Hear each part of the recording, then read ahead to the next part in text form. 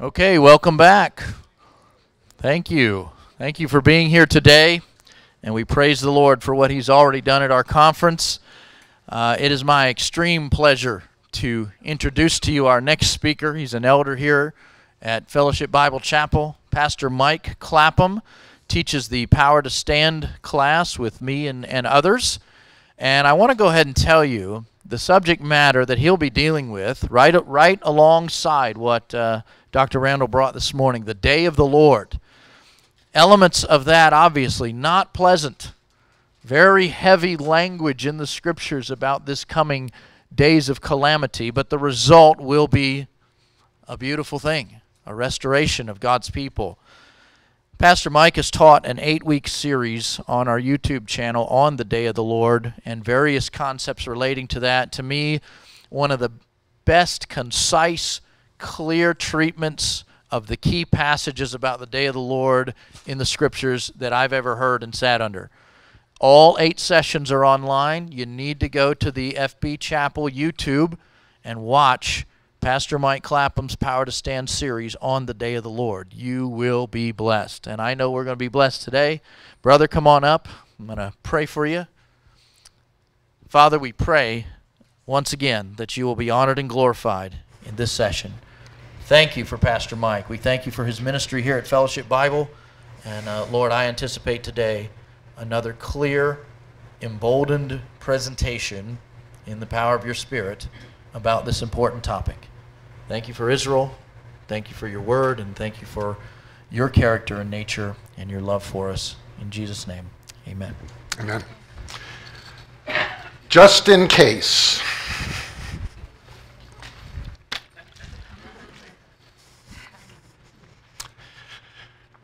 Thank you, Pastor Steve.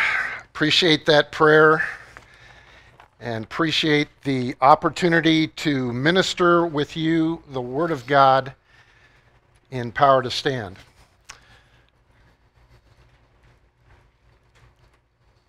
Randy Smith is my friend. We did not collaborate on what we were speaking on this morning. And our messages overlap so much, one might think that we prepared them at the same time in the same room. Now, for some people, that would be like horrifying, because I'm going to be sharing some of the things that Randy put so forcefully and so powerfully in the first session this morning. But for me, it's like a liberation, because he captured for us in the first half of Joel chapter 2 the essence of the day of the Lord as it relates to the nation of Israel. And in effect, what he's done for me, let me put it this way. Can I speak plainly with you? I'm going to speak in terms that I don't want you to be offended on any level. I'm sharing transparently here. But I am a white man. Do you understand that? Even when I played basketball, even when I was athletic, even when I was an athlete, I could not jump.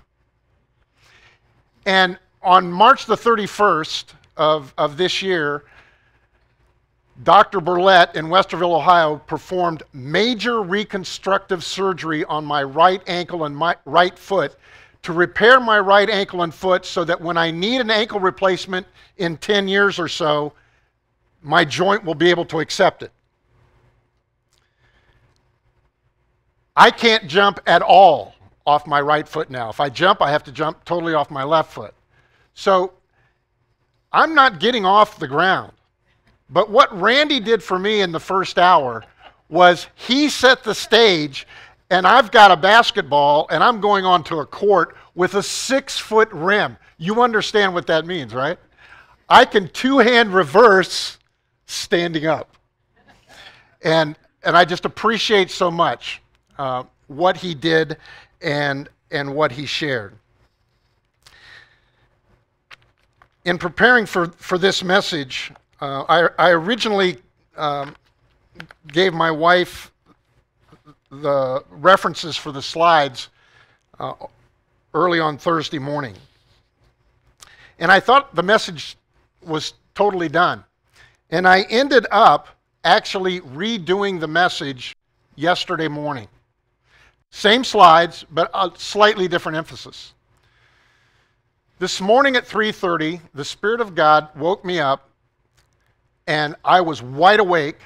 And, this doesn't happen, all the time, but when it happens, I've learned to recognize it's the Spirit of God, and I'm supposed to go to the Bible and look at what I'm going to share. And it really is incredible to me that the Spirit of God laid on my heart the things that He did in order to complement what Randy shared from the first half of Joel 2 this morning. I need to tell you a little bit about myself as I introduce this message. I moved back to Columbus, Ohio in late August of 2002. Since that time, my life has been significantly impacted by the teaching ministry of 5 different men: Chuck Missler, Arnold Fruchtenbaum, Randy Smith, Jacob Prasch, and another man I'll name in a few minutes. 2 of them have ministered at FBC this month. Last weekend, we benefited from the teaching of Jacob Prasch. This weekend, we're being blessed by the keynote speaker of our 2016 Columbus Bible Prophecy Conference, Dr. Randy Smith. Their teaching styles and personalities could not be more different. And those of you who were here last week know and understand what I'm talking about. Love and respect both men. Even though their styles and personalities are like this, they do share some important things in common. They both have a high view of Scripture. They both recognize that the Bible ultimately has been authored by the Spirit of God, and it is a supernatural book, which is inerrant, infallible, and authoritative for faith and practice. And that the Spirit of God used human authors in order to write down the individual books of the Bible. Randy and Jacob also understand that the Bible is a thoroughly Jewish book, which must be understood in light of primarily Jewish human authorship and Jewish culture. These 5 men have motivated me to study the Word of God these past 14 years. I've been studying the topic of the Day of the Lord for the last 5 years, ever since I read Jacob's book, Shadows of the Beast, which was published in 2011. In August of 2009, I was marked by 90 seconds of a 2-hour presentation that Randy Smith gave about a mile south of here, down the road, at the clubhouse of a local condo development. When he taught on the Bible, I believe it was on a Tuesday night, spoke for 2 hours, did not come up for air, nobody moved, and in the very beginning, it was almost as though he was speaking an aside. He mentioned a particular topic, a particular subject that he entitles the 2 marriages. And he only spoke about the 2 marriages for a minute and a half. And for 5 minutes afterwards, I'm still writing about the 2 marriages because my head is exploding with theological dots being connected by the summary statement that Randy had just given. Those kinds of things have happened to me these past 14 years to help me understand how the Bible fits together. And I thank God for Jacob, and I thank God for Randy. Now, of these 5 men, I was introduced to 2 of them, namely Chuck Missler and Jacob Prasch, by John Haller. And John, I want to tell you, I'm in your debt, brother, because you ministered to me through them. Which leads me to my topic for this morning. Israel and the day of the Lord. The Bible uses the concept of the day of the Lord in several different ways, and Randy has touched on some of those already. But for our purposes in this session, I will focus primarily on the eschatological or future use of the day of the Lord, especially as it relates to God's plan and program for Israel. I've found in my own experience that typically when teachers and preachers present the day of the Lord, the focus is on the judgment of God against an unbelieving, rebellious, and thoroughly unrepentant humanity. And while that is an important emphasis highlighted throughout Scripture, I would like to focus our attention today on a lesser known aspect of the day of the Lord, namely how God will use this period of time to ultimately affect His will for the remnant nation of Israel. So let's begin our consideration with the prophet Zephaniah. And Randy will have to help me with my pronunciation later, but that is the Hebrew for the prophet Zephaniah. So turn, if you would, in your Bibles to Zephaniah chapter 1. Zephaniah chapter 1.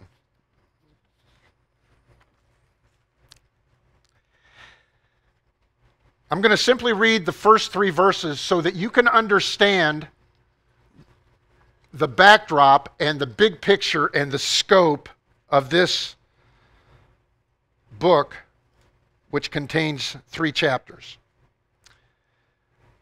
The word of the Lord which came to Zephaniah, son of Cushi, son of Gedaliah, son of Amariah, son of Hezekiah, in the days of Josiah, son of Amon, king of Judah. I will completely remove all things from the face of the earth, declares the Lord. I will remove man and beast. I will remove the birds of the sky and the fish of the sea and the ruins along with the wicked. And I will cut off man from the face of the earth, declares the Lord. This is not a regionally focused book of the Bible. This is a globally focused book of the Bible because its main emphasis is on the eschatological day of the Lord. Look at verse 7. Be silent before the Lord God, for the day of the Lord is near, for the Lord has prepared a sacrifice. He has consecrated His guests.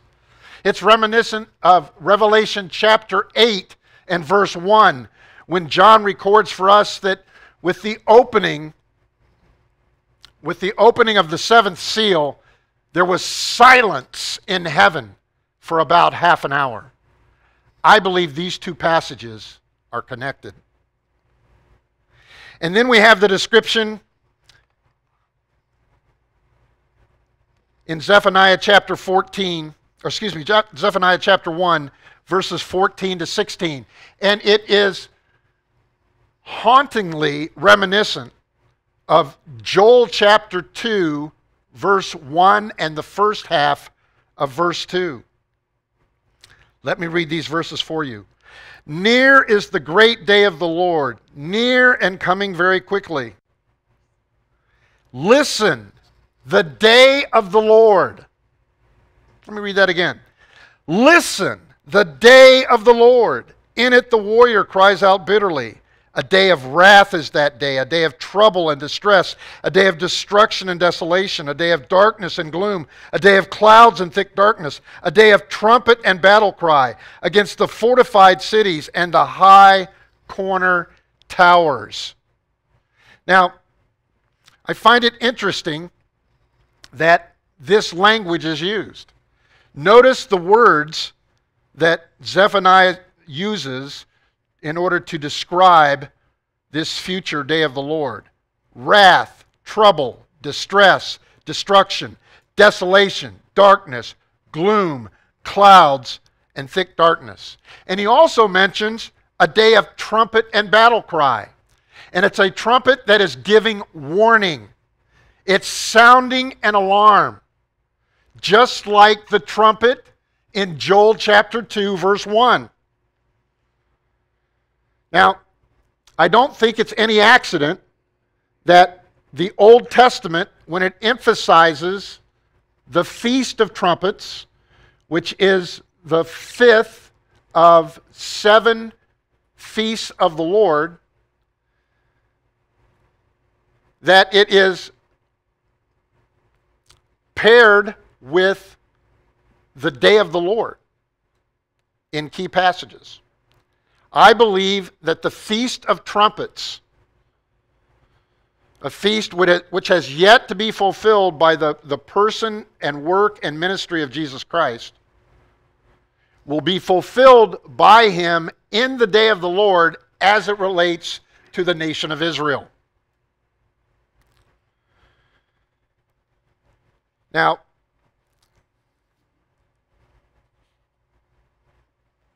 this passage gives for us the first of 5 characteristics of the day of the Lord.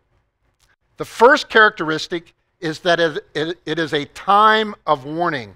And this time of warning is indicated by the sounding of a trumpet. Which brings me to the 5th man that I have been impacted by these past 14 years, with a renewed study of the Word of God and a desire to learn the Jewish nature and background of this book. And that man is named Marvin Rosenthal. And in 1997, he co-authored this book entitled The Feast of the Lord. Marvin, for 16 years, was the head of the Friends of Israel ministry, and for the past 25 years, he's headed up a ministry that's known as Zion's Fire. I've personally sat under his teaching, and I've found him to be an excellent teacher of the Word of God. Now, I mention his book, The Feast of the Lord, simply because Pastor Steve has asked me to do another series in Power to Stand. And this time, it's not going to be 8 weeks, it's going to be 7 weeks. And we're going to take a look at the 7 feasts of Yahweh and how each one of them are a picture of the ministry and work of Jesus Christ. The 4 spring feasts have already been fulfilled. The 3 fall feasts have yet to be fulfilled and will be fulfilled at some point during the 70th seven of Daniel. So let's look at another passage in Zephaniah. Zephaniah chapter 2, verses 1 through 3. But before I read those 3 verses, let me go ahead and read verses 17 and 18 of chapter 1, just to connect the two. I will bring distress on men so that they will walk like the blind, because they have sinned against the Lord, and their blood will be poured out like dust, and their flesh like dung.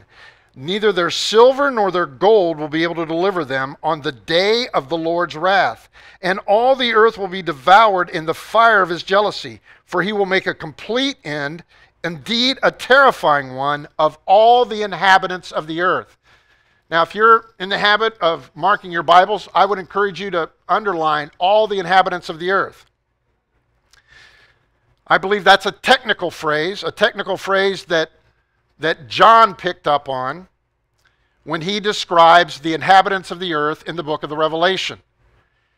It's used 9 different times in the book of the Revelation, and in each case, it's describing unbelieving, unrepentant people who have taken the mark of the beast and are experiencing the judgment of God during the day of the Lord. It's going to be a terrifying one for all the unbelieving, unrepentant, rebellious inhabitants of the earth. That's what that phrase refers to from a biblical point of view. So let's shift gears now and focus our attention on chapter 2. Gather yourselves together, yes, gather, O nation without shame, before the decree takes effect.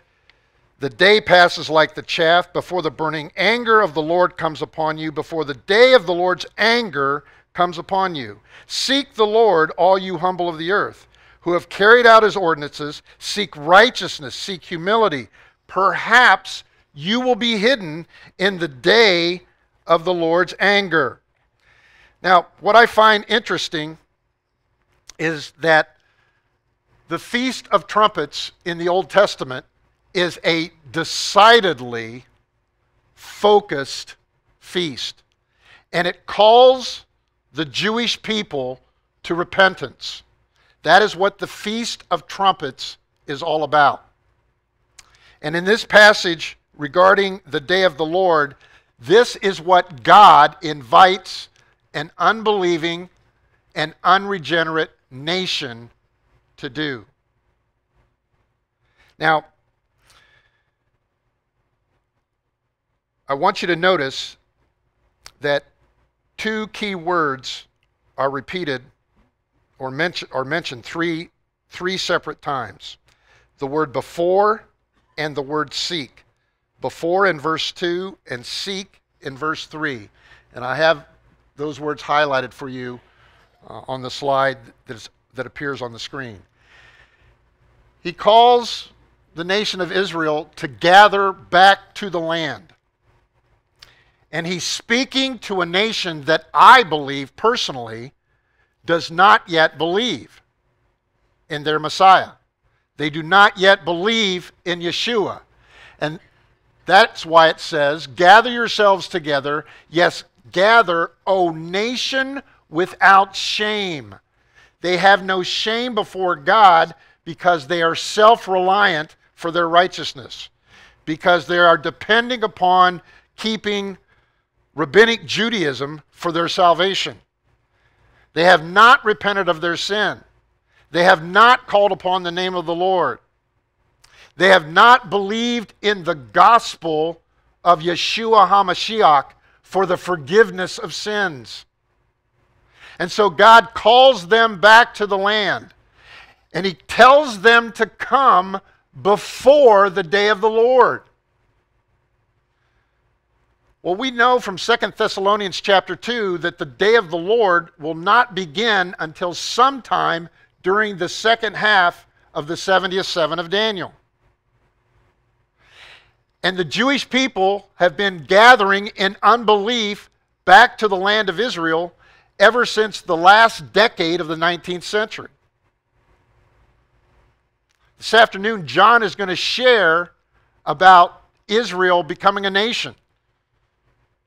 May 14th, 1948. And he's also going to talk about how the nation is going to come back to God in faith at the return of Jesus Christ.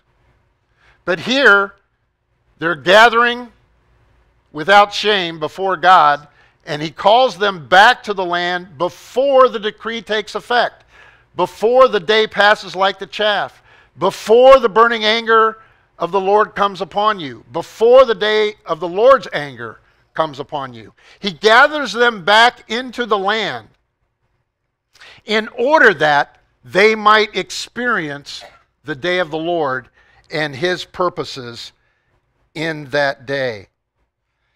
Now, in the scriptures, there are time markers regarding the day of the Lord. Randy read one of them for you this morning. Joel chapter 2 and verse 31. There's going to be a group or a cluster of cosmic disturbances that will happen in a moment of time that will signal the imminent onset of the day of the Lord. And these are supernatural events because it talks about the sun, the moon, and the stars being impacted at the same time. So it can't be simply a lunar eclipse or a solar eclipse. It's going to be a cluster of cosmic disturbances. And that cosmic disturbance is going to happen before the great and awesome day of the Lord comes. Malachi chapter 4 and verse 5 tells us that God is going to send Elijah to the nation of Israel before the great and awesome day of the Lord. Malachi 4:5. There's a third passage in the New Testament, 2 Thessalonians chapter 2, verses 1 through 4, which tells us that the day of the Lord will not come until there is a great apostasy or falling away, which will be identifiable, and the Antichrist will be revealed or unveiled. And in the context, we're told that he will be revealed or unveiled when he takes his seat in the temple, displaying himself as being God. That puts it at the middle of Daniel's 70th seven. It's in the middle of the week, 3.5 years into a 7-year period. Now, I share these things with you because I want to suggest a fifth marker. Cosmic disturbances, God sending Elijah, a great falling away and apostasy, and the unveiling of the identity of the Antichrist. And that fifth marker that I want to suggest to you is actually contained here in Zephaniah chapter 2 and verse 1. Gather yourselves together, yes, gather, O nation, O nation without shame, before the decree takes effect, before the day of the Lord's anger comes upon you. Now, one of the 5 men that I mentioned earlier is Arnold Fruchtenbaum. How many of you are familiar with his ministry? Okay, quite a few. It was probably about 11 or 12 years ago that I learned Arnold's take on Isaiah chapter 11, verses 11 and 12. And I've used it in my teaching ministry ever since, because I believe that he is correct in his understanding of this passage. Let me read the passage for you.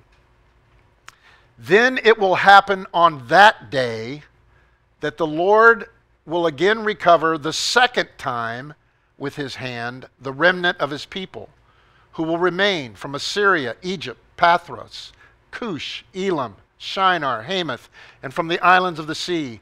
And he will lift up a standard for the nations and assemble the banished ones of Israel, and will gather the dispersed of Judah from the 4 corners of the earth. Now, in the context, and this is not a trick question, what is the context of Isaiah chapter 11, verses 11 and 12? What is the immediate context of Isaiah chapter 11, verses 11 and 12? Anybody know off the top of your head? What does Isaiah 11 talk about? If you know, say it loud. Anybody? Talks about the Messianic kingdom. All of chapter 11. Isaiah chapter 12 talks about the Messianic kingdom. All of chapter 12. So in the heart of this immediate context where Isaiah is describing the Messianic kingdom, we have this revelation that there are going to be two global regatherings of the nation of Israel. Because when they're gathered the second time, it's for the purposes of being gathered for the Messianic kingdom. They were dispersed globally in 70 AD and beyond, and they've been regathered since the late 1890s back to the land. They became a political entity and nation in May of 1948. When the people came back, and as the people still go back, as Jews from around the world relocate, you know, with the fall of the Soviet Union, upwards of 1 million Jews migrated to the land of Israel in the 1990s. And Randy will have to tell you how many PhDs from Russia landed in Israel.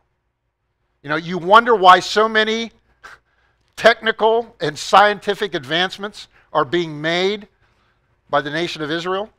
Part of it has to do with the fall of the Soviet Union over 25 years ago. So there's two regatherings. And notice that it talks about being regathered a second time from the four corners of the earth. So we're not talking about a regional regathering like with the Babylonian exile. These are global dispersions and global regatherings.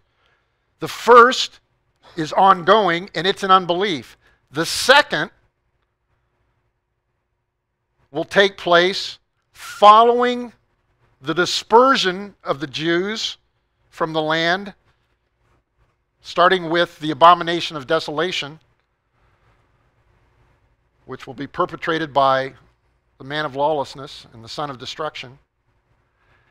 And they will be regathered back to the land at the end of the 70th seven when the Messianic kingdom is established. This is part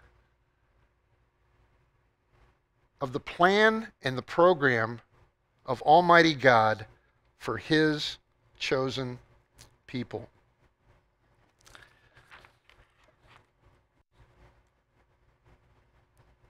But I'm getting ahead of the narrative. I want you to turn to Ezekiel chapter 20. Ezekiel chapter 20. Now, this passage does not specifically mention the phrase, the day of the Lord, in the verses that I'm going to read for you. But I want you to listen carefully as I read, and I want you to listen to the language, because the language of this section of Ezekiel 20, namely verses 33 to 44, is the language of the day of the Lord. The language of the day of the Lord. Beginning with verse 33. As I live, declares the Lord God, surely with a mighty hand and with an outstretched arm and with wrath poured out, I shall be king over you. And I shall bring you out from the peoples and gather you from the lands where you are scattered, with a mighty hand and with an outstretched arm and with wrath poured out. This is the language of the day of the Lord. This is the language of judgment. And I shall bring you into the wilderness of the peoples, and there I shall enter into judgment with you face to face. What an incredibly terrifying time that will be for the nation of Israel. As I entered into judgment with your fathers in the wilderness of the land of Egypt, so I will enter into judgment with you, declares the Lord God. Now, this is the second characteristic of the day of the Lord from these passages that I'm sharing from the Old Testament. The first one is it's a time of warning. A time of warning. From from Zephaniah chapter 1. And as Randy shared yesterday, shared last night, this warning is in essence an expression of God's grace. Because as he warns about calamity that is to come, there is time for people to take care of business and repent of their sin. So the second characteristic is it's a time of judgment. And it's not only a time of judgment for the nations, but it's also a time of judgment for the nation of Israel. This judgment is face to face in the wilderness. And there will be a purging, of the rebels and those who transgress. Look at verses 37 and 38. I shall make you pass under the rod, and I shall bring you into the bond of the covenant, and I shall purge you from you the rebels and those who transgress or sin against me. I shall bring them out of the land where they sojourn, but they will not enter the land of Israel. Thus you will know that I am the Lord. God will take care of unbelieving Jews in the wilderness who do not repent, who do not acknowledge God and his true identity, who do not seek forgiveness. And they will be summarily judged by God. And there'll be a purging. But not only will there be a purging, there'll also be a restoration. Look at the end of verse 38. Thus you will know that I am the Lord. As for you, O house of Israel, thus says the Lord God, go serve everyone his idols, but later you will surely listen to me, and my holy name you will profane no longer with your gifts and your idols. For on my holy mountain, now they're in the wilderness, and they're being purged, they're passing under the rod of the covenant. The rebels and the transgressors are being purged. They're not going back into the land. Now he's talking about in the land, on the holy mountain. We're focused on the city of Jerusalem. For on my holy mountain, on the high mountain of Israel, declares the Lord God, there the whole house of Israel. Underline this next phrase. All of them. It's going to be a remnant nation where every Jew who is alive and present on planet Earth, when Jesus establishes his messianic kingdom on this planet with its capital in the city of Jerusalem, every single Jew who is alive and remains will believe in their Jewish Messiah, will believe in the Prince of Peace, will believe in the King of Kings. The whole house of Israel, all of them, will serve me in the land. There I shall accept them, and there I shall seek your contributions and the choicest of your gifts with all your holy things. And as a soothing aroma I shall accept you when I bring you out from the peoples and gather you from the lands where you were scattered. And I shall prove myself holy among you in the sight of the nations. He'll use the nation of Israel in order to instruct the nations during the millennium. It's going to be an amazing thing. And you will know that I am the Lord when I bring you into the land of Israel, into the land which I swore to give to your forefathers. God promised the land to Abram. He promised the land to Abraham's son Isaac. He promised the land to Isaac's son Jacob.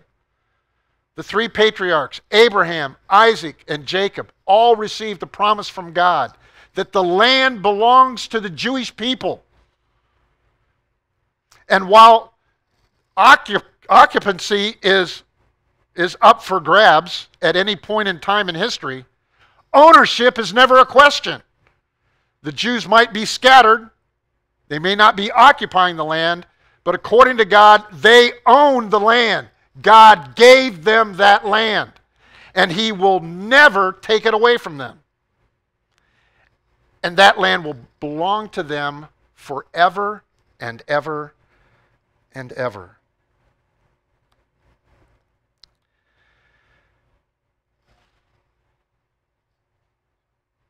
By the way, Ezekiel 22, 17 to 22, that's speaking of a time frame in Ezekiel's time, but it uses language that is relevant for the day of the Lord. I'm not going to turn to that passage now, but it talks about the purifying effect of a furnace used to purify precious metals and to burn off the dross, as it were. And we'll see that theme picked up by other passages in just a few minutes. But I just share that with you as a related passage from a language and usage point of view. Okay. Let's turn in our Bibles to Jeremiah chapter 31. And this is by far the best known passage of the New Covenant found anywhere in the Bible. And these 6 verses are incredibly powerful, and they provide for us important information regarding God's dealings with the nation of Israel and what God has in view and in sight for Israel on the far side of the day of the Lord. Listen to verse 31 and following. Behold, days are coming, declares the Lord God, when I will make a new covenant with the house of Israel and the house of Judah. So all 12 tribes are in view here. The house of Israel and the house of Judah, God is going to make with them a new covenant. Not like the covenant which I made with their fathers in the day I took them by the hand to bring them out of the land of Egypt. Now he's talking about the Mosaic covenant. He's talking about the old covenant that was given at Mount Sinai, which, by the way, was a conditional covenant. Not like the covenant given through Moses. It's going to be a new covenant. My covenant, namely the Mosaic covenant, which they broke, although I was a husband to them, declares the Lord. But this is the covenant which I will make with the house of Israel after those days. I will put my law within them, and on their heart I will write it, and I will be their God, and they shall be my people. Now, listen to these words in verse 34. And they shall not teach again each man his neighbor and each man his brother, saying, know the Lord. There'll be none of that during the Messianic kingdom for the Jewish people.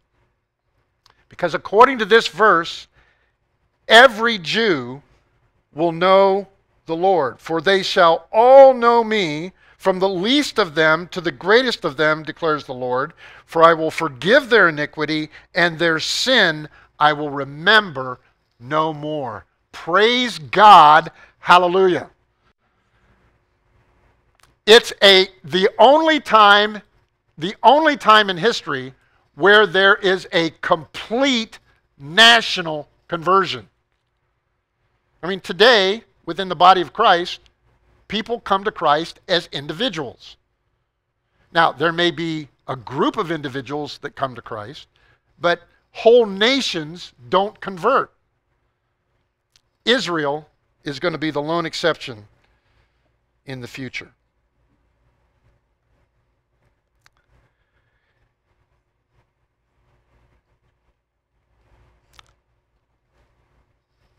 No one understand that the new covenant is unconditional, and regardless of rabbinic Judaism's rejection of the identity of Jesus Christ, regardless of the false teaching of the scribes and Pharisees during the days of our Lord at his first coming,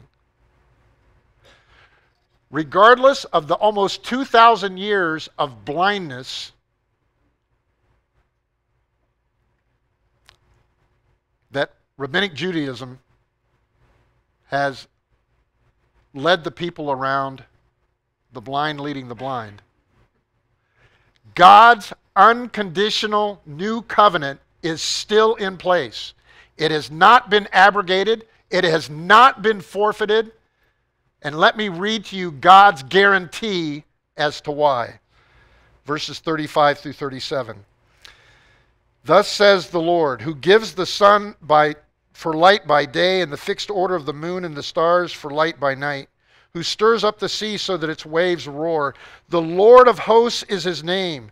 If this fixed order departs from before me, declares the Lord, then the offspring of Israel shall also cease from being a nation before me forever. For thus says the Lord, if the heavens above can be measured, and the foundations of the earth searched out below, then I will also cast off all the offspring of Israel for all that they have done, declares the Lord. Can any of those things be done? Yes or no? No.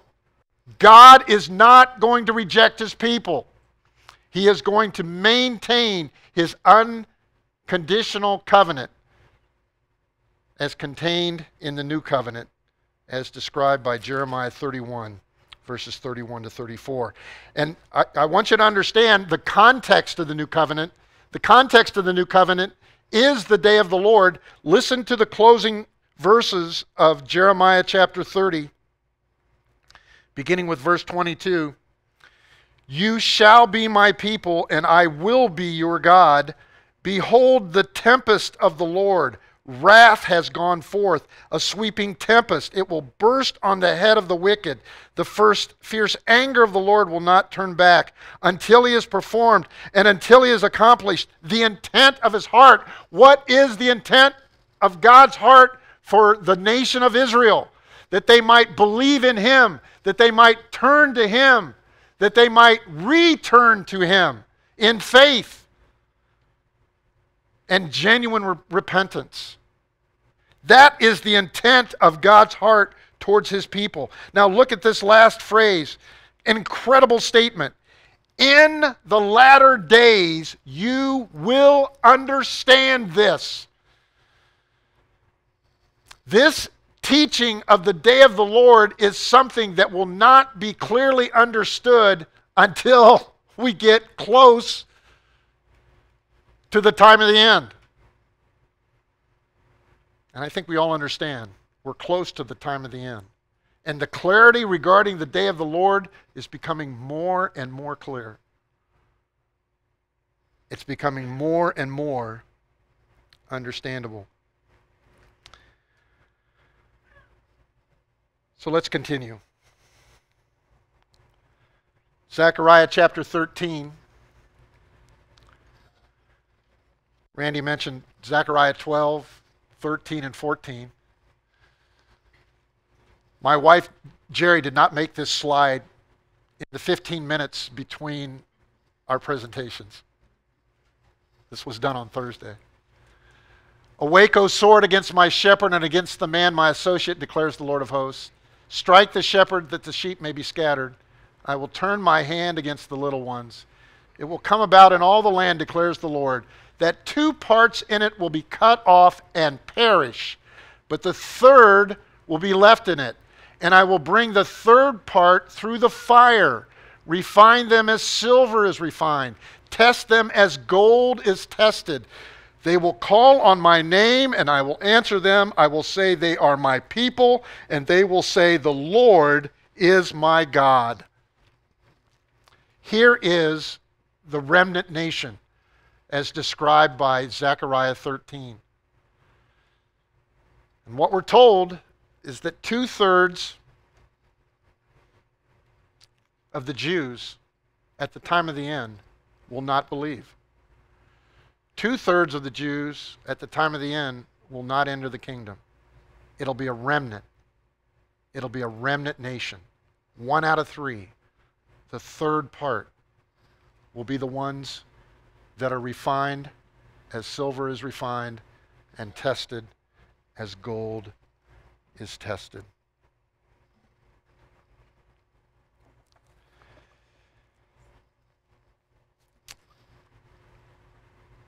So let me circle back to the new covenant.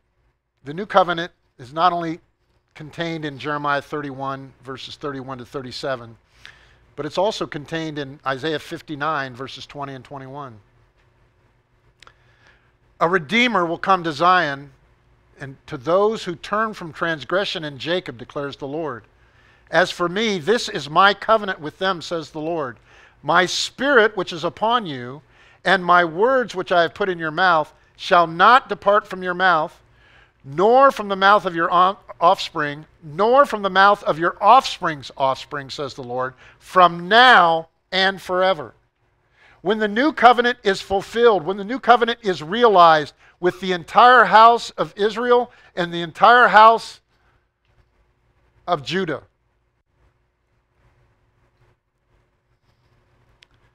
God will put His Spirit in His people. And it will be an everlasting relationship. And notice that the words that He writes or puts in their hearts, writes on their hearts and puts in their mouth, combining Jeremiah 31 and Isaiah 59, will not depart from your mouth, nor from the mouth of your offspring, nor from the mouth of your offspring's offspring. So you got 3 generations there. And the implication is that it's generation after generation after generation. Jews will believe in the Messianic kingdom. In contrast to generation after generation of Jews who haven't yet believed in Yeshua HaMashiach, the past 2 millennia. A Redeemer will come to Zion and to those who turn.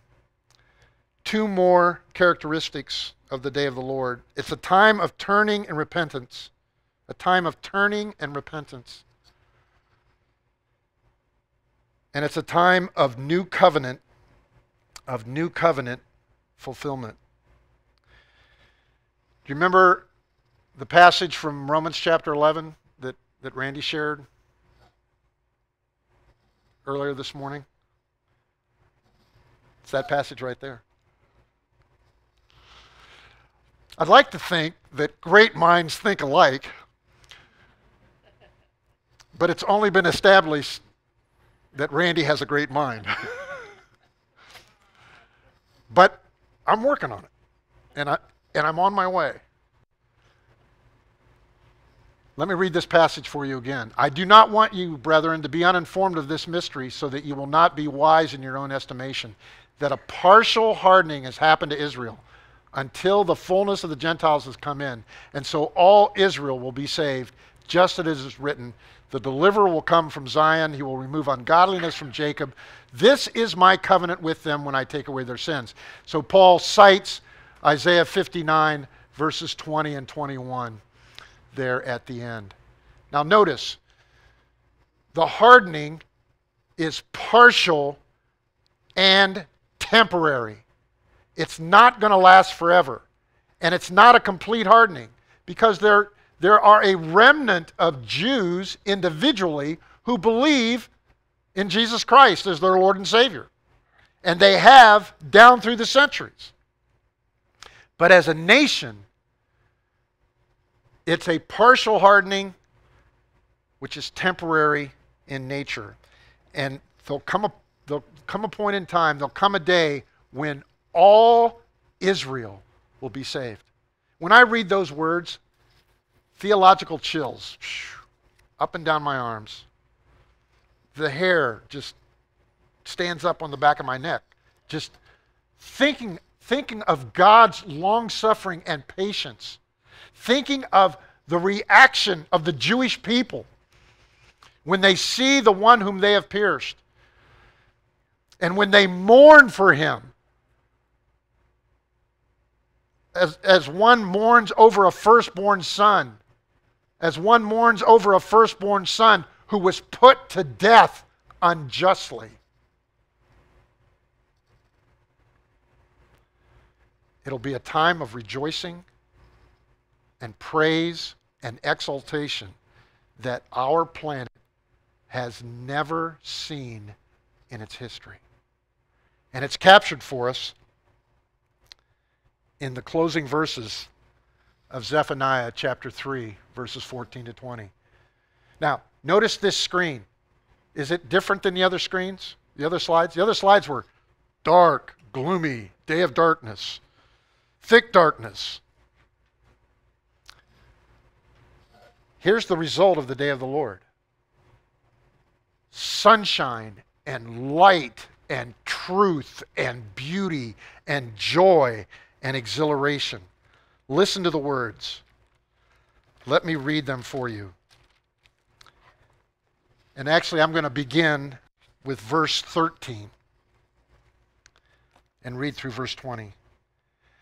The remnant of Israel will do no wrong and tell no lies, nor will a deceitful tongue be found in their mouths, for they shall feed and lie down with no one to make them tremble. Shout for joy! That's what they're going to do. They're going to shout for joy. They are going to be exhilarated in their salvation, in their acceptance by the Creator God of heaven and earth, by the God of Abraham, Isaac, and Jacob. Shout for joy, O daughter of Zion. Shout in triumph, O Israel. Rejoice and exult with all your heart, O daughter of Jerusalem. The Lord has taken away his judgments against you. He has cleared away your enemies. The King of Israel, the Lord, is in your midst. You will fear disaster no more. In that day it will be said to Jerusalem, do not be afraid, O Zion. Do not let your hands fall limp. The Lord your God is in your midst, a victorious warrior. He will exult over you with joy. He will be quiet in his love. He will rejoice over you with shouts of joy. I will gather those who grieve about the appointed feast. They came from you, O Zion. The reproach of exile is a burden of them on them. Behold, I'm going to deal at that time with all your oppressors. I will save the lame. I will gather the outcast. I will turn their shame into praise and renown in all the earth. At that time I will bring you in, even at that time when I gather you together. Indeed, I will give you renown and praise among all the peoples of the earth. All the peoples of the earth are turning against Israel, turning against the Jews. Anti-Semitism is rampant and out of control. But that's going to end someday. When I restore your fortunes before your eyes, says the Lord.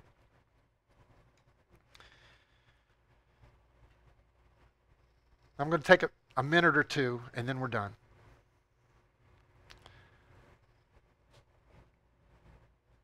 Why is this important? The character and faithfulness of God is on the line. If God is not faithful to Israel, we have no reason why he should be faithful to us.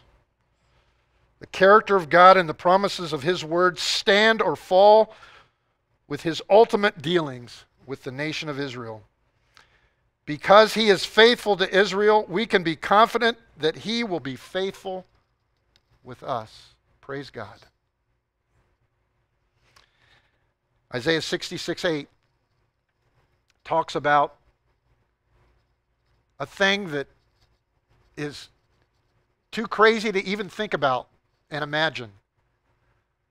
A nation becoming a nation in one day. Some people point to May 14th, 1948 as the fulfillment of that passage. John Haller and I disagree. John's going to share with you this afternoon why we disagree. The ultimate fulfillment is going to be when the nation of Israel, the remnant nation of Israel, embraces their Messiah, the Holy One of Israel, Yeshua HaMashiach. Let's pray. Father in heaven, how we thank you for this time in your word. How we thank you for such a lofty concept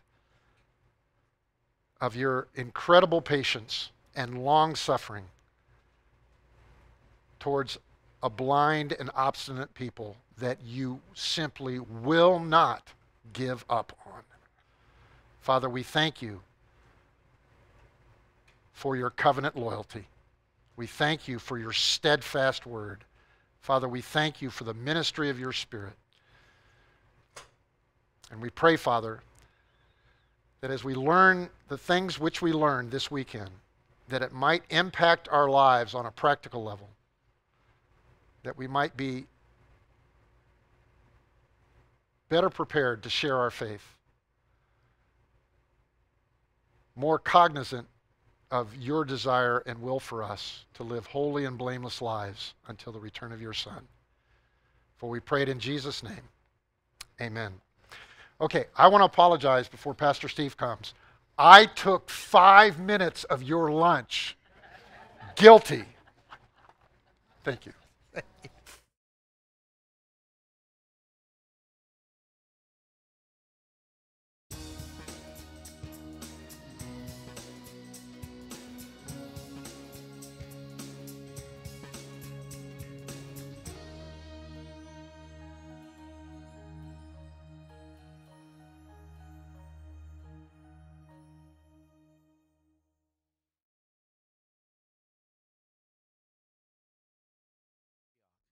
We just want to encourage you. That's really a chief aim of what we're doing here today. We love the fact that we are in a time of grace before all of the day of the Lord calamity hits. So if your heart's been tenderized by the Holy Spirit, please understand that Jesus was the perfect sacrificial substitute for you on the cross. He bore the iniquity of us all. He paid the price that we couldn't pay, and his shed blood will take away our sins. But we have got to believe in faith that he is Lord and that God has raised him from the dead. And I just want to encourage you, if the Holy Spirit's working on you, whenever you're going to watch this, please realize our heart is that we see Israel repent and believe in the gospel. And again, the glorious destiny's coming. And we are in a time of grace right now where you can cry out to Jesus and be saved from your sins. Jew or Gentile, it matters not. Jesus is our only salvation. And so we're here to proclaim that. I want to encourage you, we've got a list of local restaurants and places that you can go grab a bite to eat here. We're going to be back here at 1:30. We're going to start again. Maybe 1:35 because Mike pushed us all back 5 minutes. Just joking. No, be back here at, you know what that means, right? Be back here at 1:27 so we can get in our seats. And we have more teaching to come. So God bless you. Be safe. And if you see somebody here that you don't know today, give them a hug. Tell them thank you for coming. And we'll see you back at 1:27. God bless.